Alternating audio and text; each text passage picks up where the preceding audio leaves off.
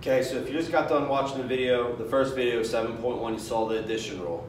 Okay, and going back to our two situations, the addition rule, the keyword was or, and there was only one action happening.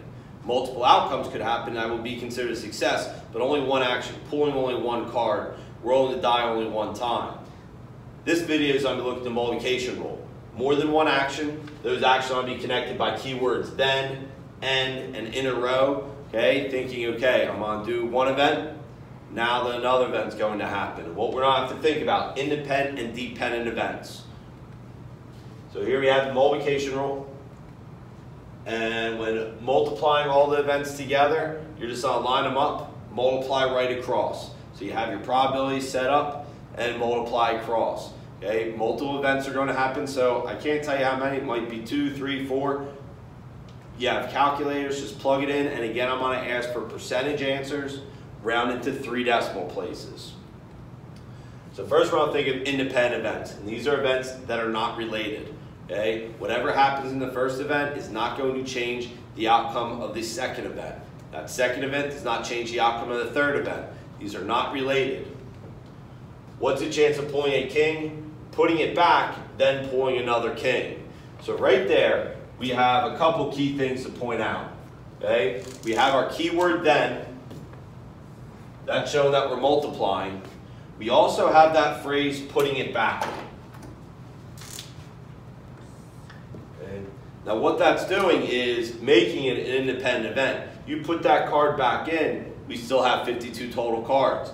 You got a king the first time, you put it back in, there's 4 kings still in that deck.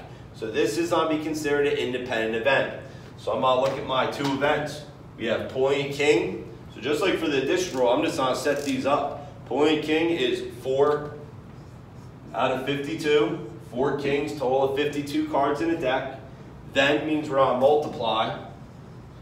And since I put that back, when I think about the second king now that I have to pull, there's still 4 in the deck.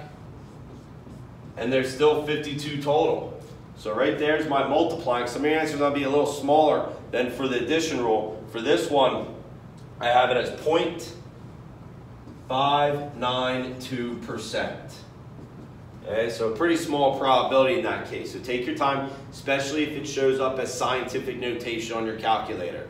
One trick is if it shows up as scientific notation, just assume with your answer still up there, after you plug in 452 times 452, hit times 100. That moves your decimal place and changes it to a percentage. Okay? So there's an example of independent where the 2 probabilities did not affect each other. Okay? Here we have if the events are related, they're considered dependent events. Okay? What's the chance of pulling a heart, not putting it back, then pulling another heart? So right away I'm going to circle my keyword. Okay? And again, we have that phrase. We have not putting it back, which is going to be important for when we're thinking about what our second probability is going to be. So let's look and do this problem and see what happens. So what's the chance of pulling a heart? There's our first event. We know that there are 13 hearts and there's 52 cards. The keyword then means we're multiplying. And now the second part. Since we didn't put that card back, it says pulling another heart. Okay? Since we took 1 heart out, there's no longer 13. We didn't put it back, so there's only 12. Same thing with the total. We took one of those 52 out. We did not put it back, so it drops to 51. Okay? This is what makes it a dependent event.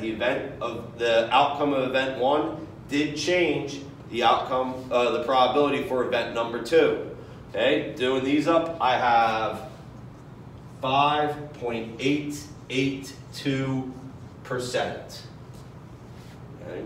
So there's our independent, dependent events. Okay? That's what you're going to need to think about. Again, I circled the keyword. I think it's good once we're starting these, circle the keyword so you know what probability or what computation you're going to need to do to get your probability.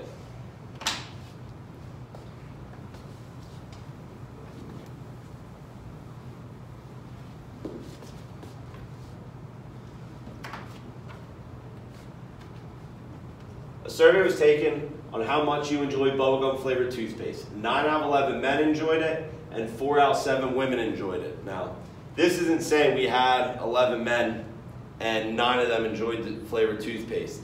These are what I consider a population parameter. This is talking about the whole population. So pretty much giving us a proportion of the population that enjoy it, that enjoy the bubblegum flavored toothpaste. So these probabilities, that 9 out of 11, they're not going to change. These are all going to be considered independent events because these parameters talk about the whole population. And if you think about it, if you think of all the people in the world and you take one person out, is that really going to change the population too much? It's so big that it's not going to have much effect.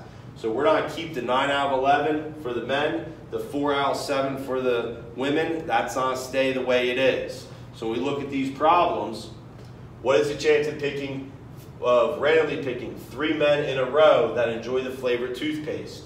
So we have our key phrase, not just word this time, it's in a row. Meaning I'm doing something multiple times in a row.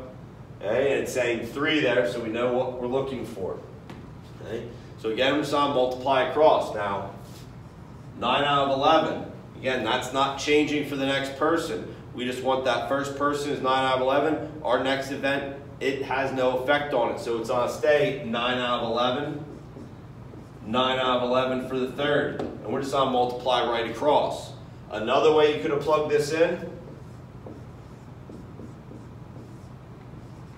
9 out of 11 to the third power. Just make sure you keep that fraction when you're plugging it in. You use those parentheses. For this I have 54.771%.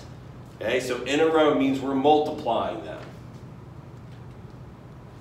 What's the chance of picking 2 women that enjoy it and 1 other man that enjoys the toothpaste? So yeah, it's not saying in a row, it's saying and, meaning we're not think of all this at one time. And what it means is, just thinking what you would do, like visualizing. If you walk up, you're picking someone. You're picking another woman. There's your 2 actions right there. So you know you're on multiply. Okay? And then we also have the third action of picking a man that enjoys the toothpaste. So we're kind of mixing and matching here. For the women, we have 4 out of 7. 4 out of 7, there's our 2 women. And then 9 out of 11 for the men. So there's our probability for this one. So again, we have 26.716%. And now notice, for all the times for these 2 problems, we said we're picking 3 men in a row. All 3 men enjoyed the toothpaste. When we said 2 women, both women enjoyed the toothpaste. Okay? That's kind of important. I want you to think about that for a little bit, especially when we get into the binomial section of this chapter. Okay? So there's 7.1. That's some basic probability that you're going to need to go moving forward.